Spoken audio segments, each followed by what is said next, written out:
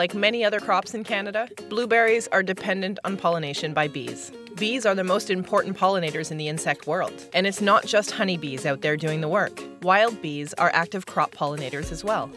Wild bee species are highly diverse. They differ widely in their forage preferences, flight times, and tolerance of weather conditions. Several wild bee species actively forage at lower temperatures and reduced sunlight, which means they're excellent pollinators during long periods of inclement weather.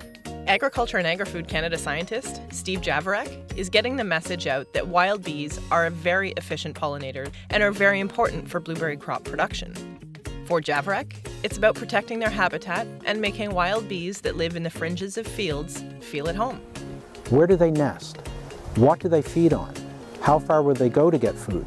And trying to take all those components and build them into the design of blueberry systems so that we're able to keep these wild bees in good numbers close to the blueberry fields. So when we need the pollination in the spring, we've got that community of, here in PEI, over 60 species of bees ready to help with the pollination.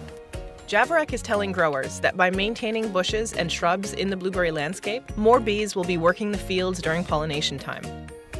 We're getting the benefits from honeybees still, but we're also starting to get the benefits of these wild bees. Javorek's message to blueberry growers is simple. Protecting bee habitat will protect blueberry crops by protecting the pollinators that help make them possible.